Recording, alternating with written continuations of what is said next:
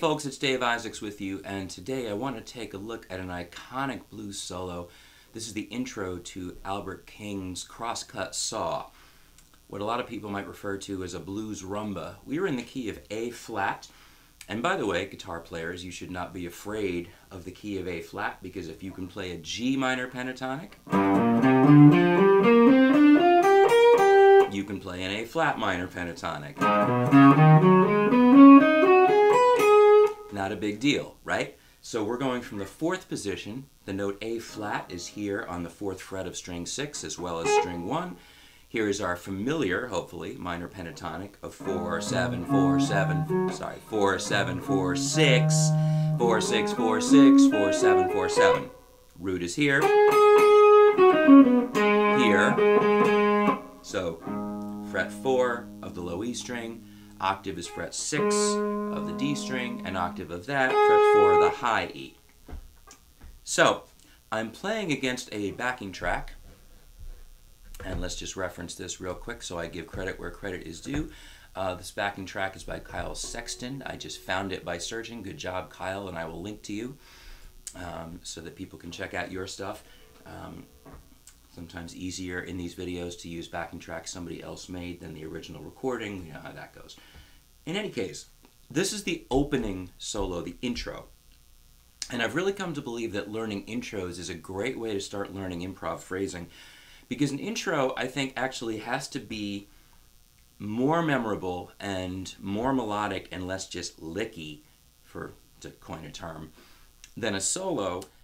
Obviously, a solo still has to be memorable, but an intro generally is just one chorus, and so you don't have a whole lot of time to get your ideas across. Plus, you haven't gotten to the hook, you haven't gotten to the main part of the song, so you really need to make it be as much a part of the song melodically as the melody itself. It's going to be one of the things people remember just as much as they remember that middle solo, if not more.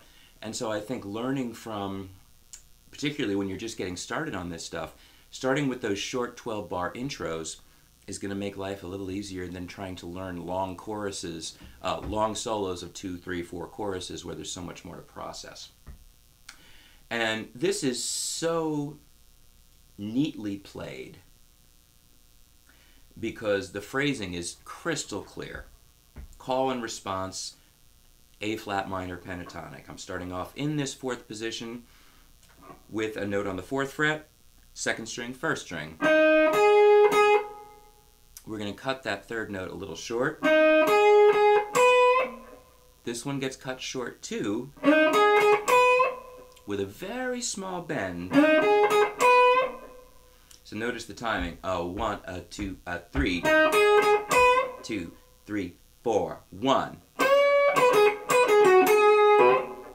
So this is once again still your 4th position. Note my fingering. This is an extended reach. Middle and ring are reaching up to fret 7, and you should be aware that especially when it comes to bending, you will be able to reach just as far with the ring finger as you will with the pinky if you have the hand turned this way and think of this as being an extension. Notice how my index finger is curled at both knuckles, and my hand is not parallel to the fretboard, it's rotated outward, and this allows me to extend fingers rather than having to stretch them.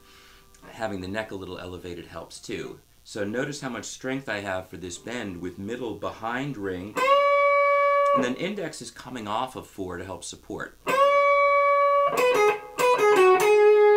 And then right back to that. Now, we're jumping up to a pentatonic extension. Some of you may be familiar with this. I am now in the 7th position, but I'm going to bend with 3 fingers. Ring is on 9 on the 1st string, and then index, ring on the 2nd string. So it's 9 bend, 7, 9. If you have any doubt about the influence of Albert King on Eric Clapton, that lick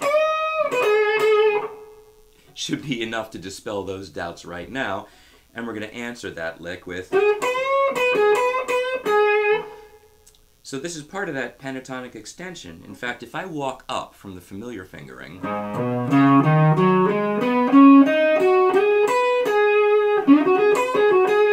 you might be familiar with that. So basically, it's just from wherever your initial position is, in this case it's 4, I'm going to shift up really 3 frets and have this box. So in this case, the extension would be 4, 7, 4, 6, 4, 6, 4, 6, 8, 7, 9, 7, 9. So this second pair of licks of the intro, he's up in this position, 1, 2, 3, 4, and 2, 3, 4, 1. Now notice that index finger bend from the second string note here on 9. Now that's a little trickier to bend with one finger. Notice the way that I get there is I'm using my arm. So this is not purely just pushing up finger against thumb, because I won't have the, it's a lot harder to do, but getting the arm behind it.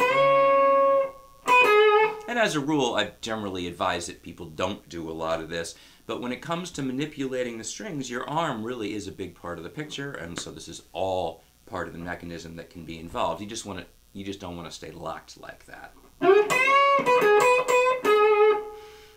Now, straight back to 4th position. 1, 2, 3, 6, 4, 4, pull off.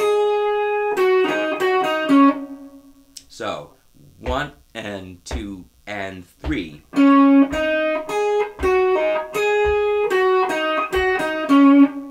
And then, that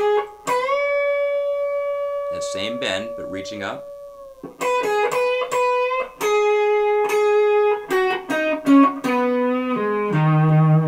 And once again, shades of Eric Clapton, or rather Eric Clapton is shades of Albert King.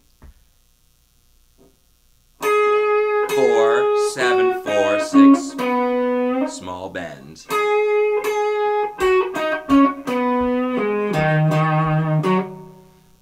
So if that doesn't remind you from Strange Brew, there it is. So I'm going to play this once again with the backing track, which again is linked below, and thank you for that. So check it out. Now, I should mention that I am not going to swear 100% that this is where he fingers it. However, you know, in some ways, some of the bends are easier if we do it.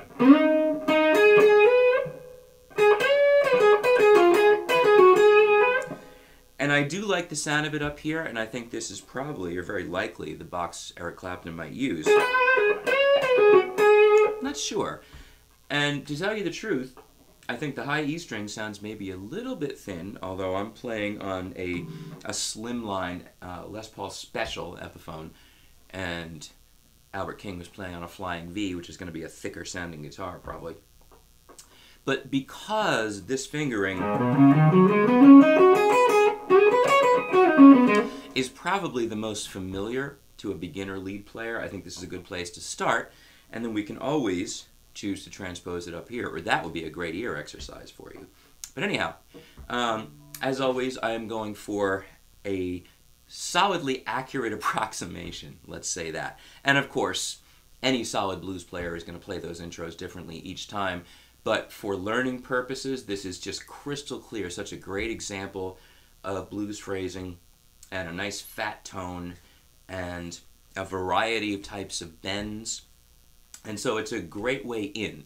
You know, one thing that a lot of people do wrong when they're interested in blues, pardon me, is they go right to Stevie Ray Vaughan and try to play Pride and Joy, and that's fantastic, but it really does help, and you've heard probably Stevie Ray and Eric Clapton and Joe Bonamassa and all these people say, go back to the roots, go back and listen to the people they learned from, because you'll have a much easier time understanding how they do what they do when you see where it comes from. And also, the phrasing is simpler, the notes don't go as fast, it's just physically easier to do, but it also provides you a great musical foundation. So here it is once more against Kyle Sexton's backing track, and Kyle, thank you again. I've got you linked down below, as well as to the tab. Here we go.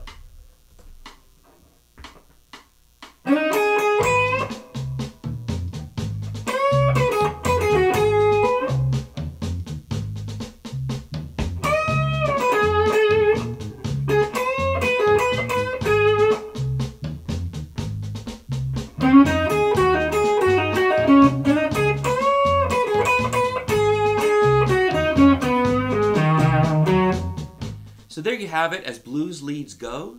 It's not all that complicated, but as I said, it works through a whole variety of bends. Of course, it's the flavor, the sound, that spawned an entire generation, 2 or 3 generations at this point, of electric blues guitar players. So enjoy this. This is going to be an ongoing series of looking at these intros, because I really think, as I said, that they're a great way to learn about phrasing because they force you to be economical. I am Dave Isaacs. Thank you for watching. If you don't subscribe to this channel, please do. And please share if you like what you're seeing. Always love to hear your comments as well, and I'll see you next time.